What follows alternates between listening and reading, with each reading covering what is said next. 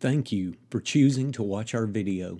Please like and subscribe to our channel and click the bell icon for notifications of new content. Leave us a comment and watch the other videos that we're happy to provide for you. And now, on to the sermon.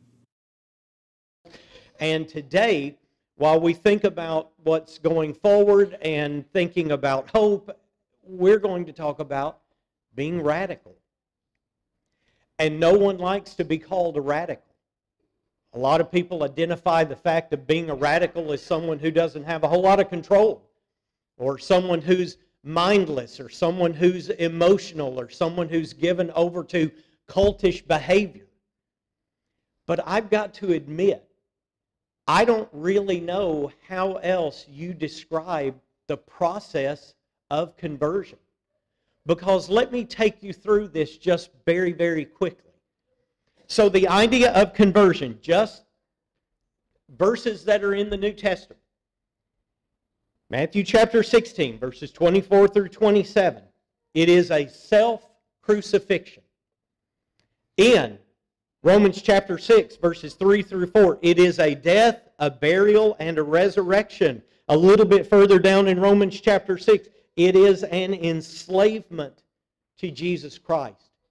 In John chapter 6, which we brought up in the second lesson of this series, it's being drawn to God. That's part of conversion. In 2 Corinthians chapter 3 and verse 18, along with Romans 12 verses 1 and 2, that's a really famous passage. It is a transformation. It is a metamorphosis, because we're trying to become more and more like Jesus Christ. It is, in Acts chapter 14 and verses 21 and 22, being a part of a family.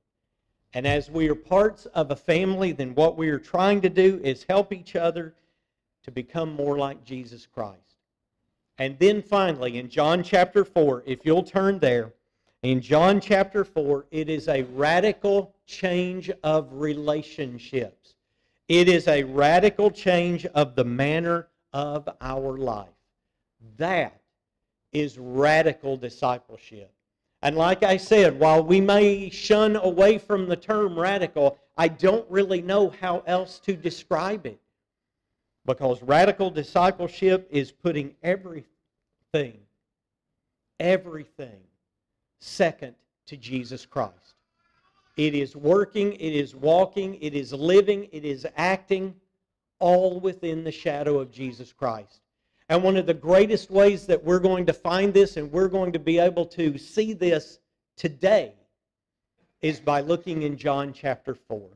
So if you'll turn with me in John chapter 4, we get the opportunity with the woman at Jacob's well in Samaria to learn all of these great principles. So we're going to see some principles about her and then kind of draw it to a conclusion with the larger principle, a more applicable principle, a principle that I hope is so noteworthy that you won't soon forget it. Let's go to John chapter 4. John chapter 4. This woman, as you might imagine, in John chapter 4, this woman was an absolute outsider. This woman was an outsider. And as she was an outsider, we're going to make some really important observations. Let's turn first of all to John chapter 4, and we're going to look in the 4th verse. This woman was, and I'd already mentioned, a Samaritan. John chapter 4, verse 4, but he needed to go through Samaria. When we look down in verse 7, a woman of Samaria came to draw water. Jesus said to her, "Give me a drink." Then in verse 9, the woman of Samaria said to him, "How is it that you, being a Jew, ask a drink for me, a Samaritan woman? No Jews have dealings with the Samaritan." She was a Samaritan. And as we step through this, I want to give you, first of all, the fact that she was a cultural outsider. A cultural outsider.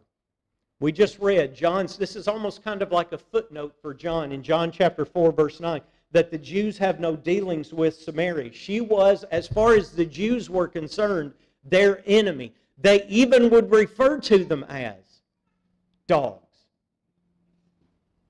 This was not a pleasant relationship between these people.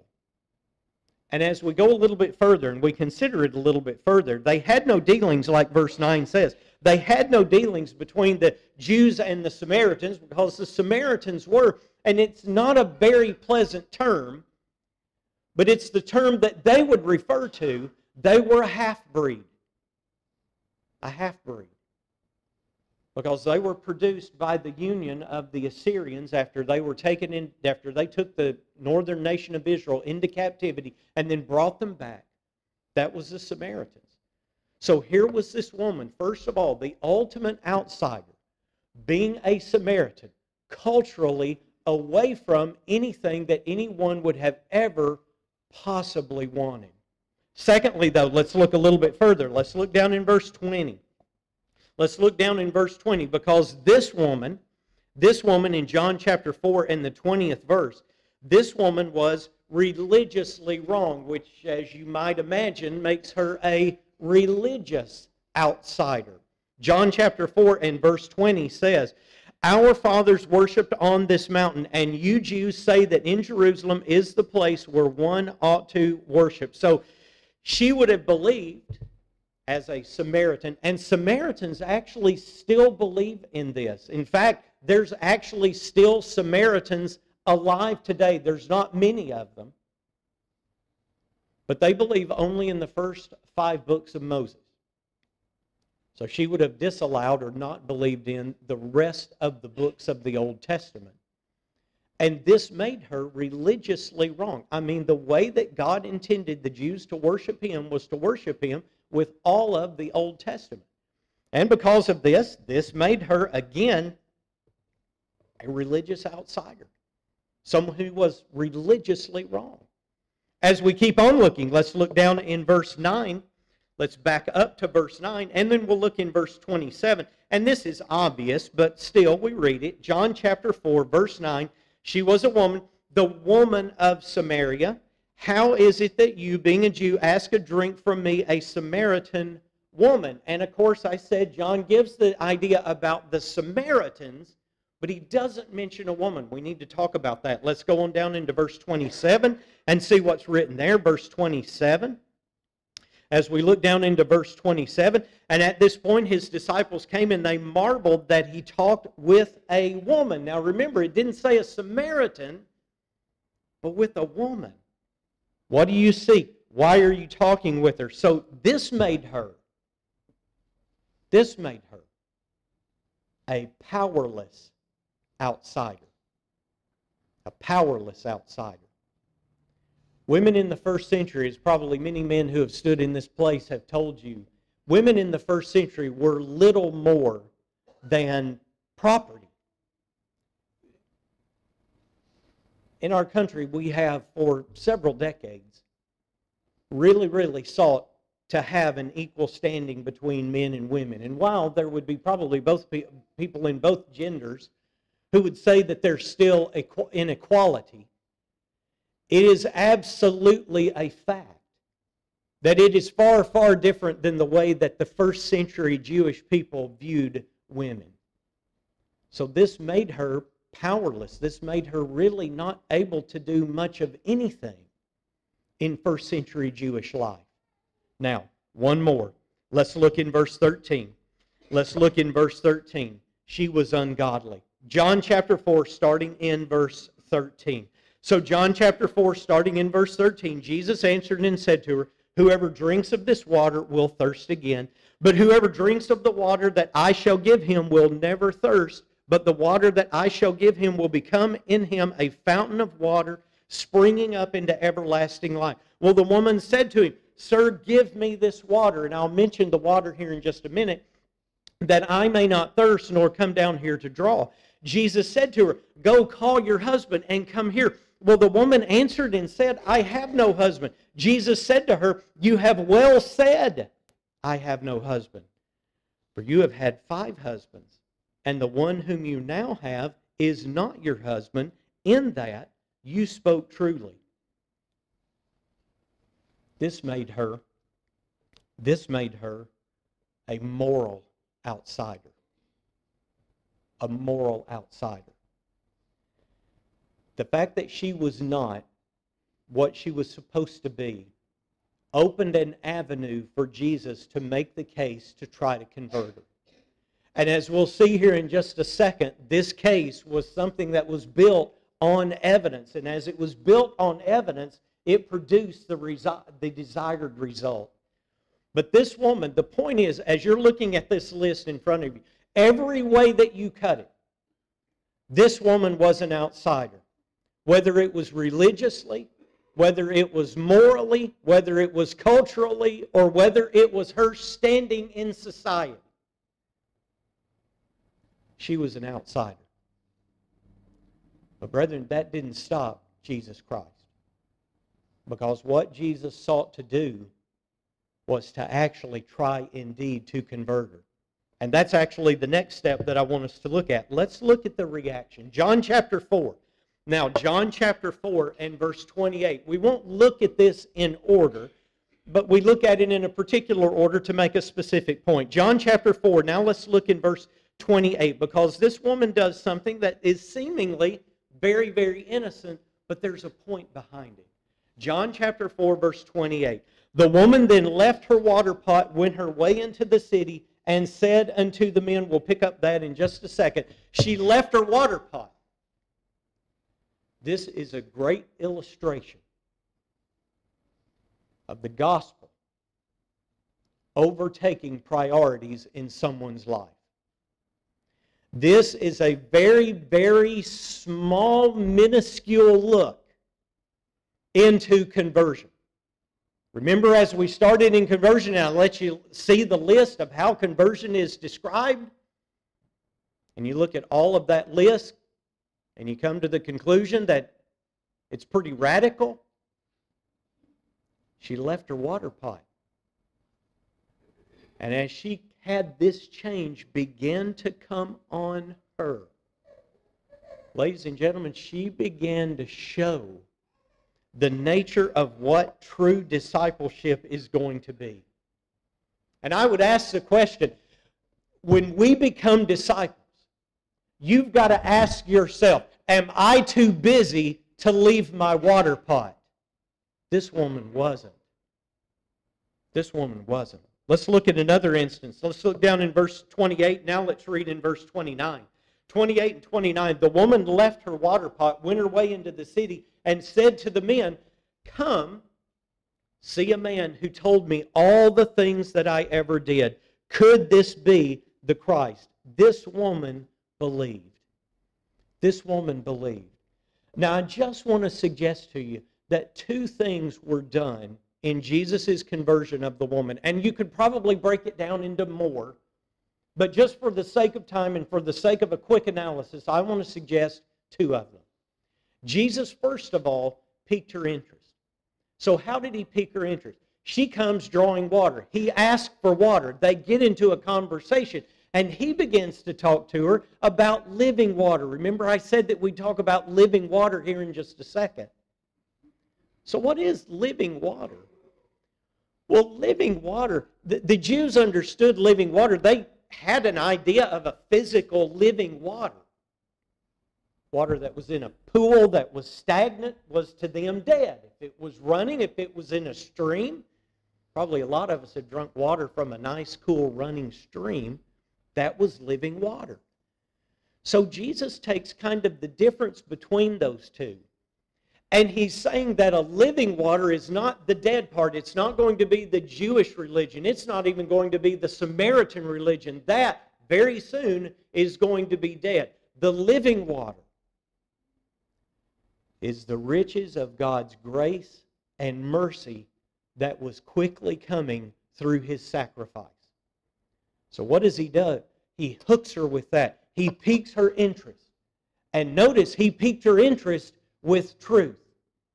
He didn't have to throw out something that was trendy. He didn't have to throw out something that was faddish. He didn't have to throw out something that appealed to her on some different level other than spiritual. He piqued her interest. Secondly, he showed her evidence. Secondly, he showed her evidence.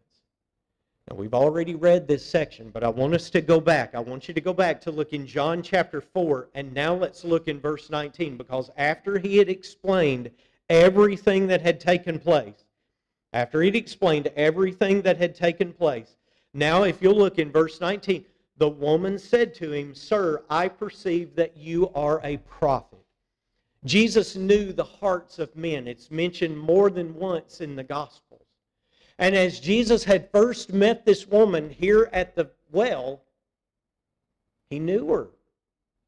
He knew her life. He could peer into what she was, and he could accurately tell it.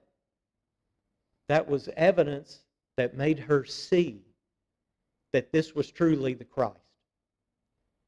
Now, brethren, when we think about this, when we try as disciples, radically converted, transformed disciples, then we think about our main task. And our main task is to go out and make more disciples. How can we do it? We can pique people's interest, and then we can show them evidence. Because when we do that, we may think that compared to everyone else, compared to all the other religious groups, that what we offer may seem to be pretty tame, uninviting, not exciting enough. All I want to do is suggest to you that when we take that approach, we're doing exactly what Jesus Christ did. And to be honest, as we think about this in this new year, how could you ever ask for anything more than just doing what Jesus did? So this woman believed, but we're not done yet. This woman believed because this woman also, as you look down in chapter 4, verse 28 and verse 29, this woman also evangelized. We used these verses a second ago. She walks away from the water pot. She goes into the city. And then in verse 29, we know it by the fact that she believed in the earlier point just a second ago. But look what she does in 29. "Come see a man who told me all the things that I ever did. Could this be the Christ?" So,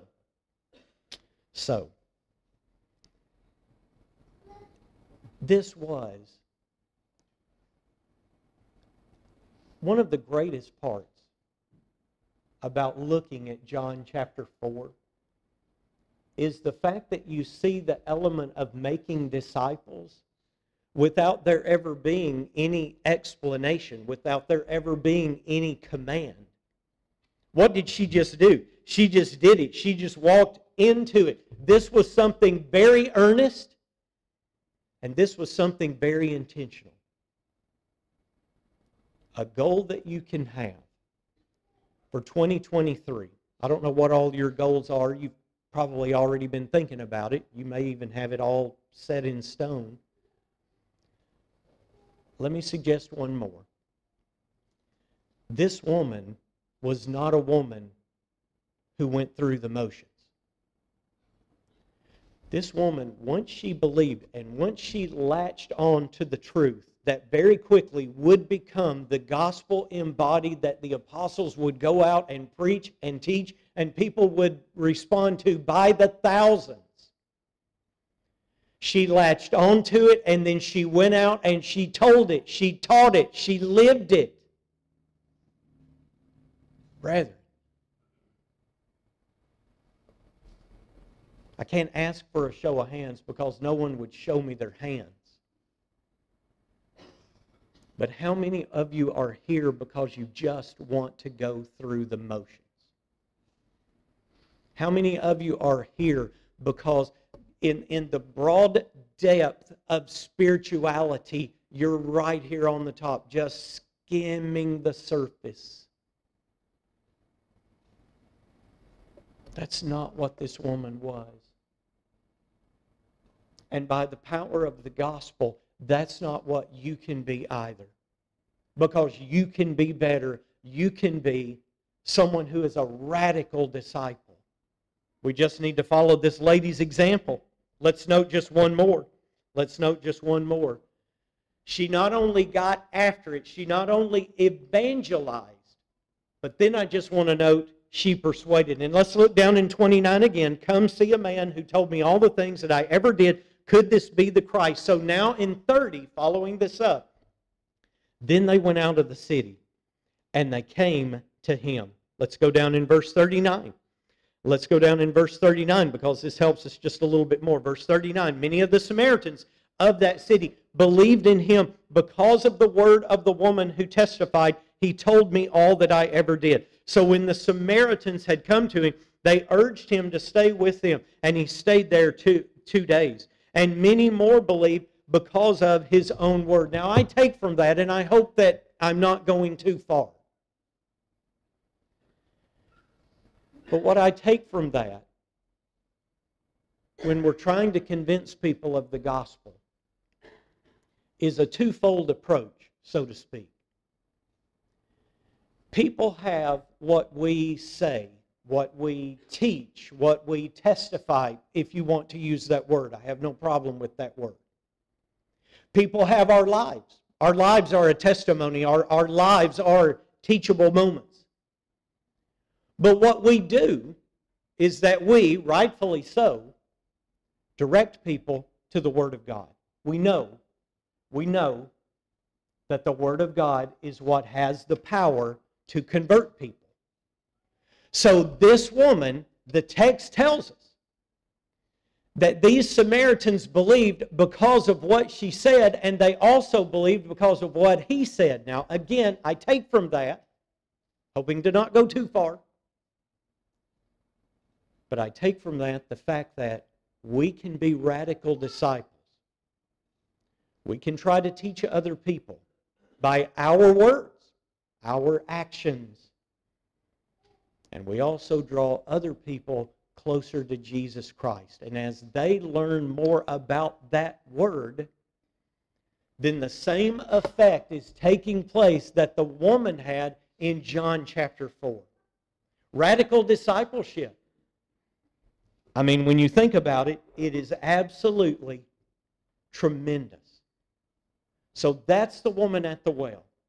This is the woman who is a complete outsider, but then you see, as Jesus came to her, the complete opposite reaction. I think it's marvelous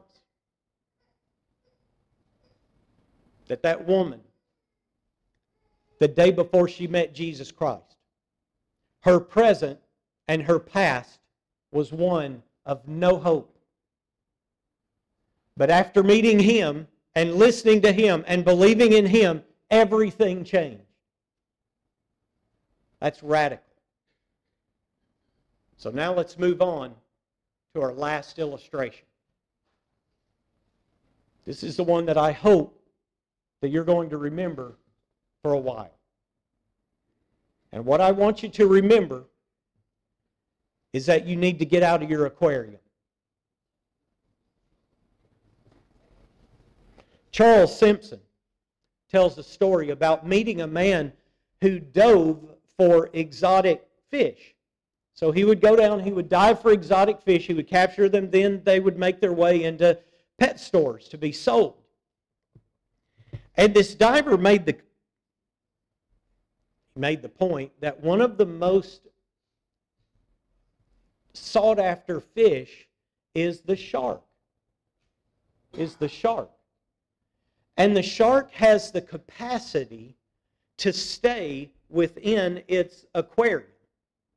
So if you stick a shark in a very, very small aquarium, it literally will remain just inches long. You put it out into the ocean or into a really, really large tank, and it reaches its normal 8 to 10 feet.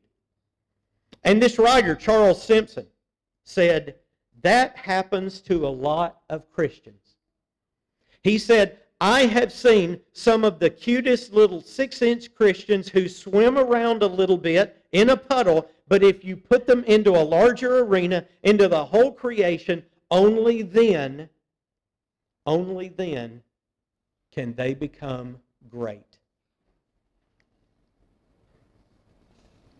So the question that we're left with for the last few minutes, how do you become great? How do you become a radical disciple? How do you get out of your aquarium? So let's go to Hebrews chapter 10, verse 24. Hebrews chapter 10, verse 24. Hebrews chapter 10 and the 24th verse says this, and it is one that has been quoted and looked at many, many times. Hebrews chapter 10, verse 24. Let us consider one another in order to stir up love and good works. There is a lot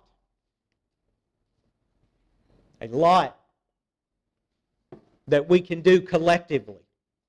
It is why we work so hard to get people here, because we know what being together accomplishes. However, I've got to step back from that just for a moment and tell you that no matter how many times you are here, you could be here every single time that we schedule an assembly. But the balance of growth is not going for you to be on us. It's going to be on you. It just has to be. In fact, George Eliot one time wrote that the strongest principle of growth lies in human choice. So today is a good day for you to examine yourself. Because what we need to understand and what we need to do in the final closing minutes is figure out, how do I get out of the aquarium? Okay? So I've got some questions for you. Starting a new year, and we're starting to think about and we're starting to look at, how do we become radical disciples? First of all, let's ask the question.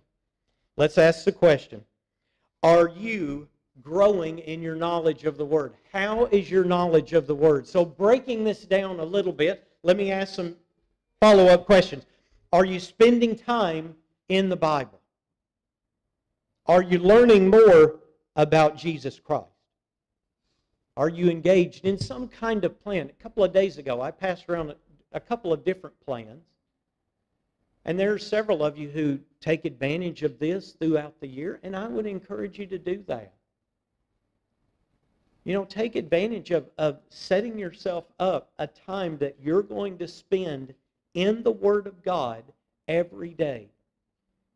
And if you'll notice, some of those plans, one of those plans, the life of Jesus, is not an extensive reading. I mean, everyone would have, the number one, comeback would be, Kyle, I just can't hardly find time. Particularly the one about the life of Jesus. The readings are so fairly small every single day that you've got a great opportunity to spend some time in the Word. I mean, I couldn't be, and all of the other elders would say the same thing, I couldn't be more appreciative of what our Bible class teachers do. In fact, the rotation is changing over, here in just a few minutes. I couldn't be more appreciative of what you do and how you help this whole congregation. But I'll tell you, how you're going to grow this year is going to be dependent not on them, honestly, not even on me. It's going to be dependent on you. Psalm 119, verse 105 talks about this Word of God being a lamp, a light unto our feet and a lamp unto our path. And we've got to understand, am I spending more time in it? So secondly, here's another question. Let's go to James chapter 4. Let's go to James chapter 4. How's your relationship? How's your relationship with God? How's your relationship with Jesus Christ? Because Mike Cope observed there is a huge difference between knowing about God and knowing God. That's very, very true. A big difference between knowing about God and knowing God. In fact, even in our lesson last Sunday evening, we talked about knowing the person and the character of God, and we looked at some of the scriptures, some of the beautiful scriptures that describe the character of God. So you can take these scriptures, you can commit them to memory, you can remember the words in your mind, and you can know about God. But it is different than knowing God.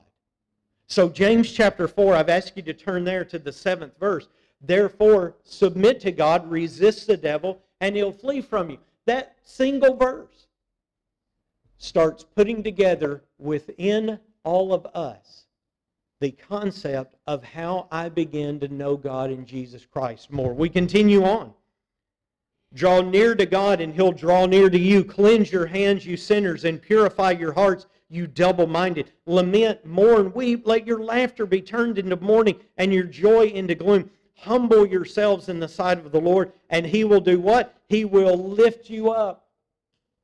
So if I spend time in learning to submit to God, in learning that my own actions don't produce the glory and the righteousness of God unless I'm directed by Him, unless I carve out a little bit of time every day to read it, to meditate on it, to think about it, to then kind of take it and understand, how can I change my life and be a better person today? Then I'm not really coming to know God. And that's what I've got to do in order to get out of my aquarium. Let me give you another question. How are you maturing in your discernment? Let's go to Philippians chapter 1. Let's go to Philippians chapter 1, because this was a prayer of Paul. Philippians chapter 1, we'll read the whole prayer, but it's only 3 verses. Philippians chapter 1, and let's look in verse 9. And this I pray, that your love may abound still more and more in knowledge and all discernment. That's discernment. It's discernment that I want to focus on.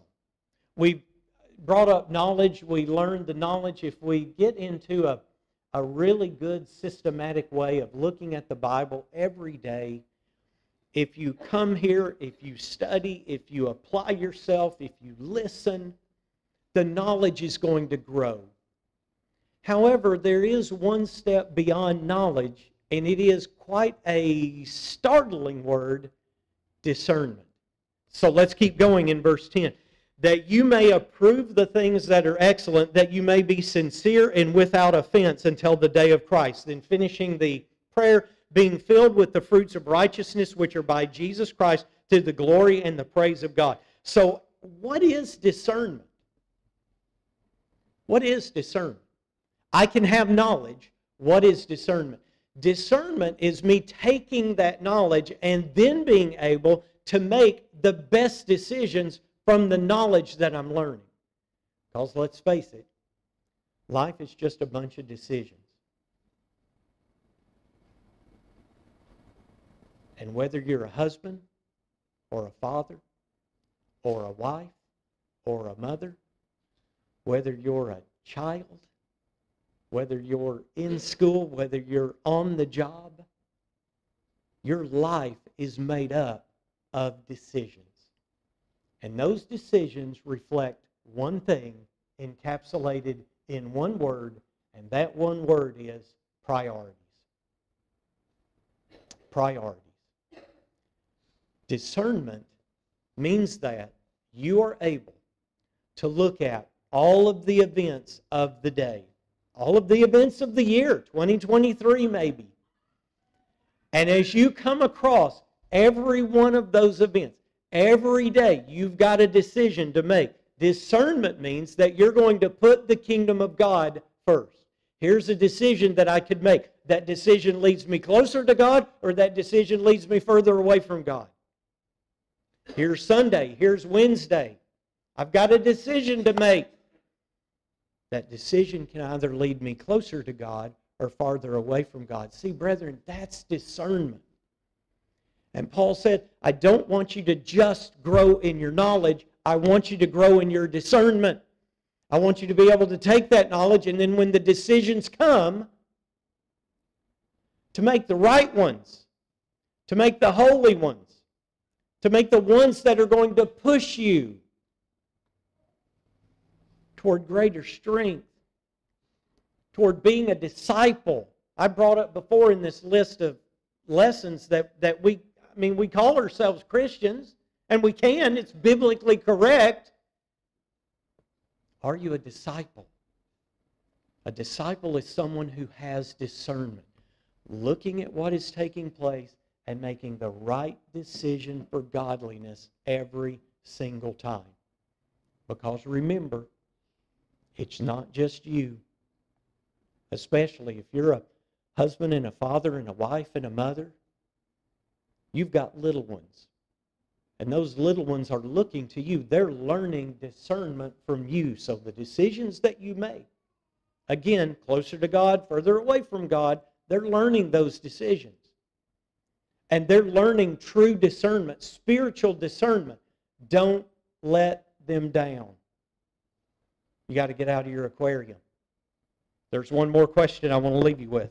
One more question I want to leave you with.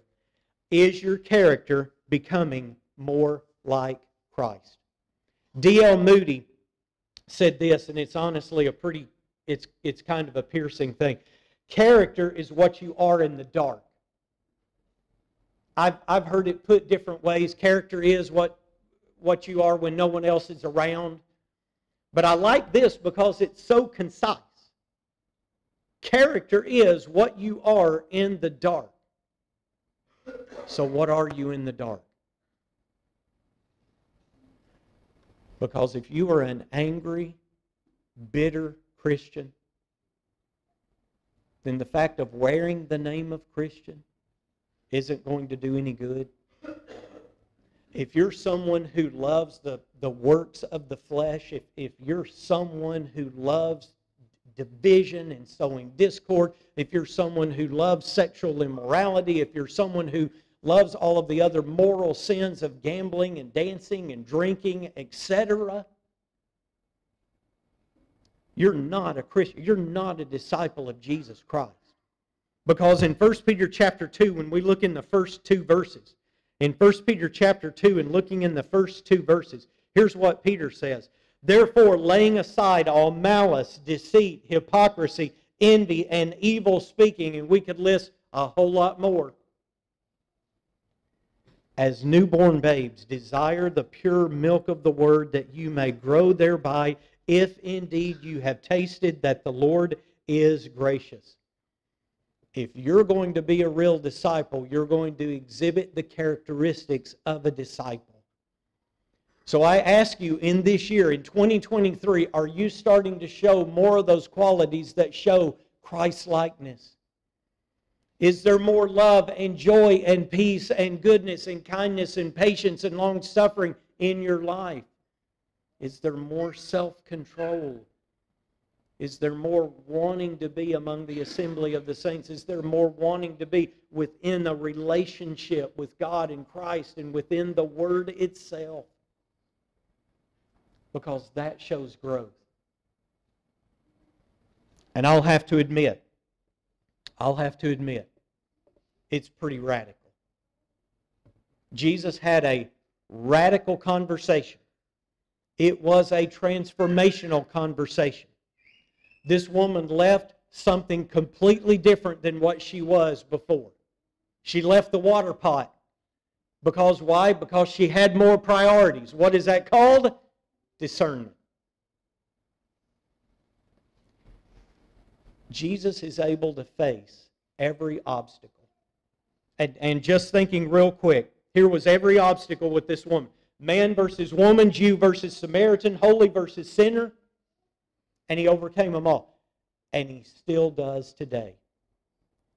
Our whole point, our whole thrust, our whole focus, every year, but you've got to admit, it's incredibly convenient as we begin on the first day of the year. Our whole thrust is to make sure that we can be completely transformative people. And this woman at the well shows us.